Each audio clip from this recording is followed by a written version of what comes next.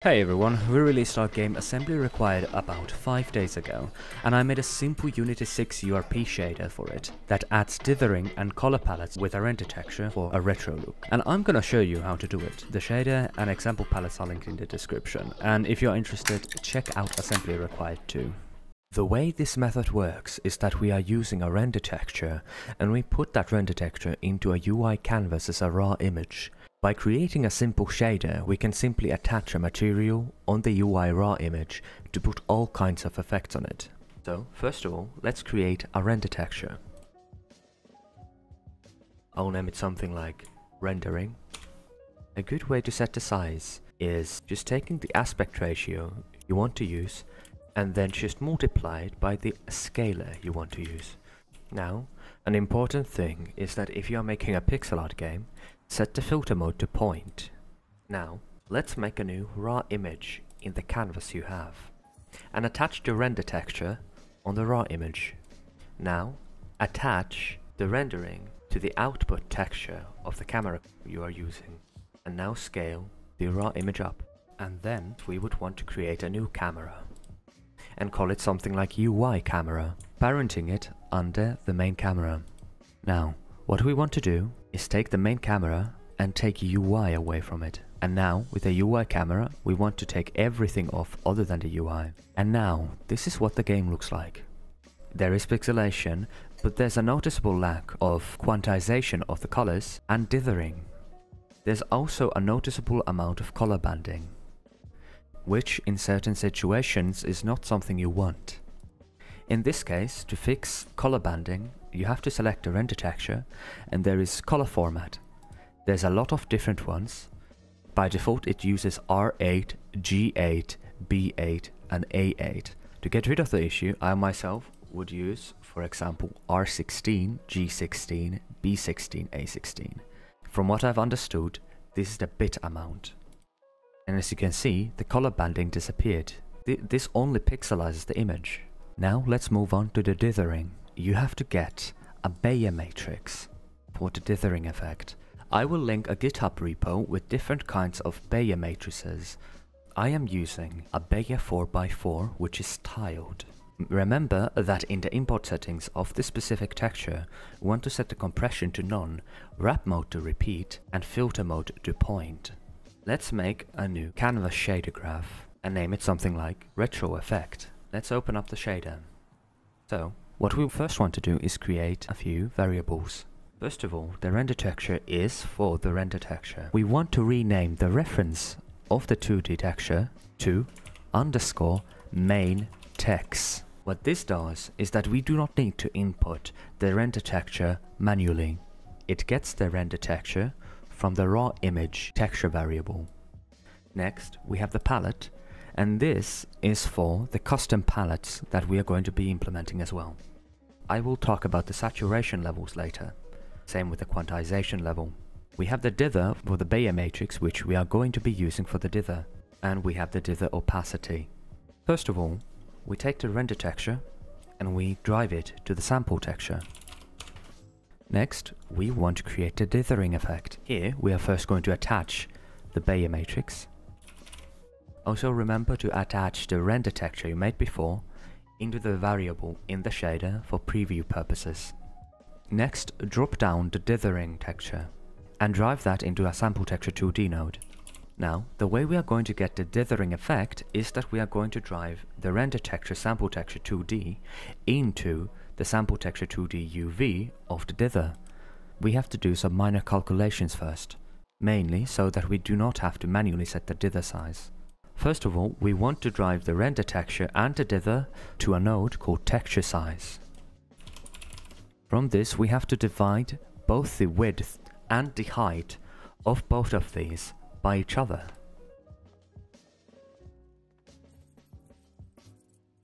Like this. And then we combine that into a vector 2. Now, we want to drive this into the tiling and offset node. And then we want to drive this into the dither texture's sample texture 2D UV. And now we have something like this. What we want to do Now we want to take the RGBA value of the render texture sample texture 2D node and drive that into a color space conversion node. From this, we want to convert this into HSV value. From that, we are going to split the node, and then we are going to use the step node. So we are going to take the dither textures sample texture 2D RGBA output and step that. We are going to put this into the edge. Then we are going to take B and attach it to the step. And as you can see, we are getting a dither output. So let's attach that into the base color of this and make a material for this. Next we are going to attach this material to the raw image we made before. And this is what we get. It is a bit hard on the eyes, so let's increase the size of the render texture. I will multiply it by 2. And this is what we get. Of course, this isn't all this effect will have. So let's move on to adding color to this. Now, from this, what we want to do is that we want to add this into the color of the sample texture 2D. So let's multiply.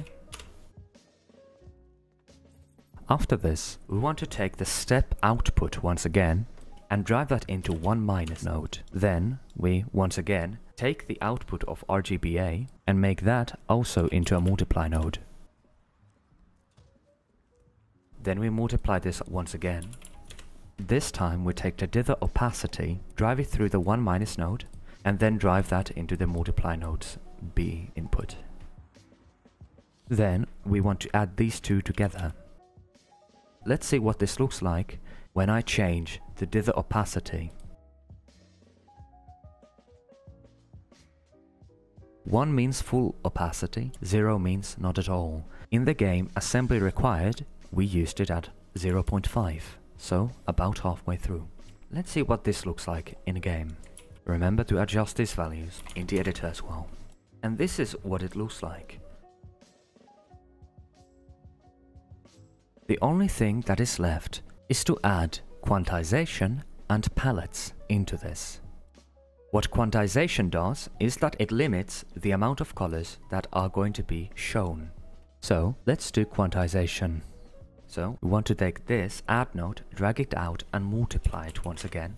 Then we want to take the quantization level variable and put that into the multiply node's B input. And what we do is we floor this multiply value's output. And as you can see, it's already limiting the amount of colors there are. So let's set this to like 64. Then what we do is we divide this. And we divide this by the quantization level. And now, if I take the quantization level and set it to 16, or 128, you can see a difference in the colors. One thing that you need to do is you have to add an add node, and then you have to get the output of the divide node and add it as well. This is already good. If you want to add palettes to it, you need to do a small addition to get rid of UV mapping issues. So you add the add node, and you add a divide node. In the divide node, what you want to do is create an extremely small number. So 0.5 divided by 1000.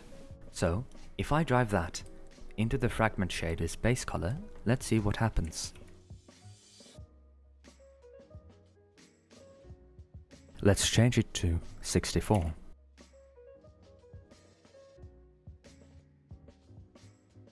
Let's change it to 32. On top of this, we want a color palette. There are some specifications to the color palette in this method that I will explain a bit later.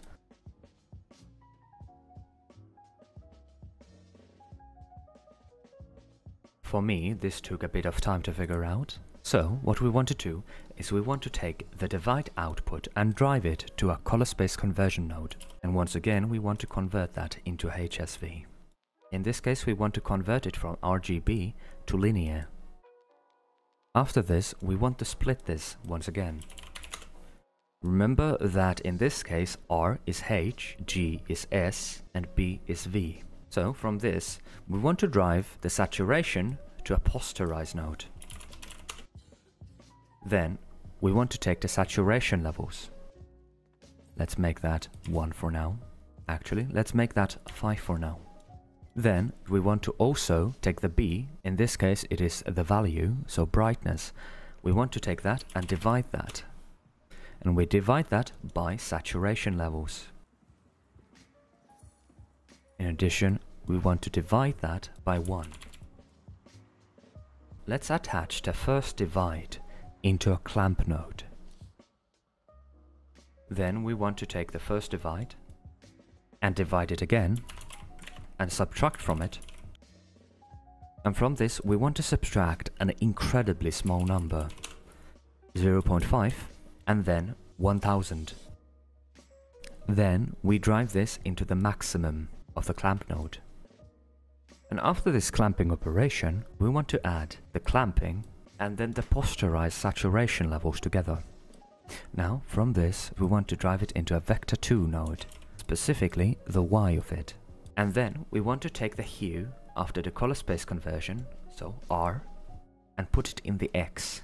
And now we just take the palette and put that through the sample texture 2D, and then drive the vector2 node we just made into the UV. And let's drive that through the base color. Now let me explain how the palettes work. Palettes are textures set as sprites with clamp off and point filtering. Hue is mapped horizontally, while the vertical axis represents both saturation and brightness. To use different saturation levels, stack them vertically, highest saturation at the top and the lowest at the bottom. You do have to pay attention to where you put different hue values on the horizontal axis. I myself would take reference from Sprite's box color selection tool. Do remember to set the number of saturation layers in the material when assigning the palette. Now, let's see the full effect in action.